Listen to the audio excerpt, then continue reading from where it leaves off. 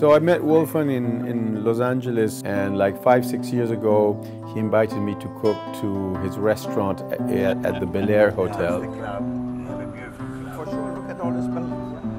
Colón, the Colón Theater. Yeah. And since then, we've been doing every year in September a fire cookout in the gardens, where we cook together with some other chefs. And it became immensely popular because nobody in Los Angeles had that, you know, to cook with fire like that. So I said, wow, this is really interesting. Somebody who does even more on fire than I did. Since then, we've been talking about him visiting South America. San Telmo con Wolfgang. It's the first time I came to South America and I came to Buenos Aires. I was impressed how beautiful the city is, with big parks and beautiful buildings, very clean, very sophisticated. I think the restaurants are great there, great bars. I love to learn all the time and experience new things. This is an exchange, a cultural exchange, so you know there's complete freedom for him to do whatever he wants. I really want to experience how people live in the countryside.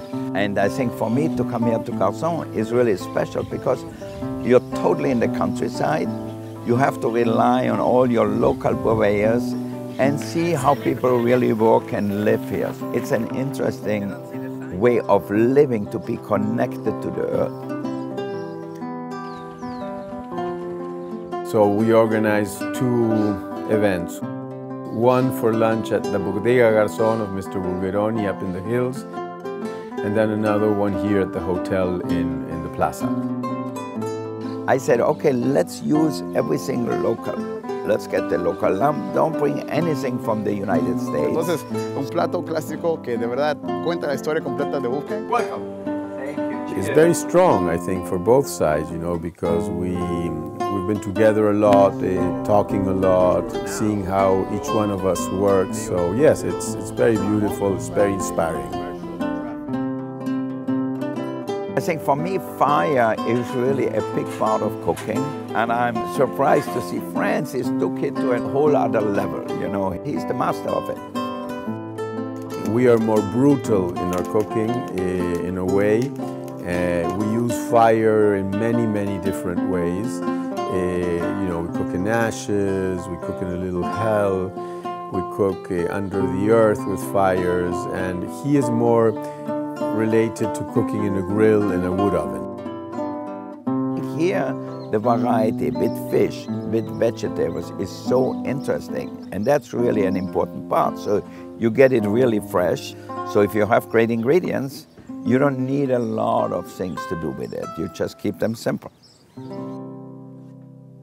I think that what he will take from here is the happiness, you know, that is related to a way of living. The idiosyncrasy of Argentina and Uruguay is the beauty of happiness and, you know, the relationship between people and how we host people and how we embrace people and so on. So I think that's a very strong impact that he will have from us.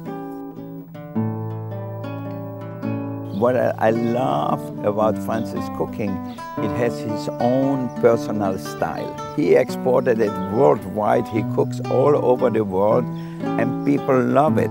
So it made a big impact, and I think people were very happy with his food, yeah. Francis really started something here to show people, you know what, we have great ingredients, we can do a great restaurant with all the local ingredients. So it's for a chef, it's actually a great place to be.